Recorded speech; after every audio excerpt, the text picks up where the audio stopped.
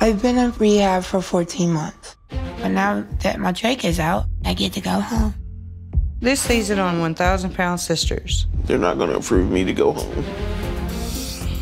I can't imagine walking out of this place without my husband, but I lost almost 300 pounds. And I'm ready to conquer the world. Damn, what took you so long? You! You got 2 children. I thought you knew how to handle a pickle. They're usually the bigger pickles. She's been around a lot of pickles. Put on a trash bag.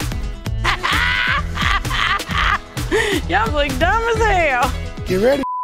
Y'all gonna sweat today. Me and Misty's been going to see Dr. Smith. If Amanda and Misty get approved, the whole family will have had weight loss surgery.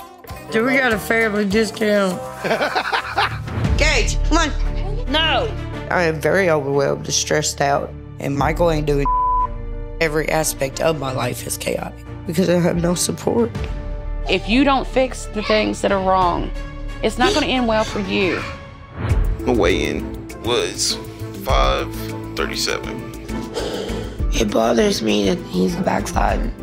I don't know if he has the strength to do this on his own. I'm just exhausted all the time because I'm trying to take care of 2 boys and take care of the house. You have a husband that is perfectly capable of taking care of these kids for you to have a moment. I feel like I'm at my breaking point. Give her her money. I ain't giving You got 2 seconds to give her the debit card. No, or I'm he's calling got the 2 police. seconds to get out of my house. I ain't done. You get out of my house. Make me. I'm getting I'm out. going, Pop. I'm not right. Put your hands on me. Put me out. Back up. No. I didn't know coming home the world was gonna fall apart.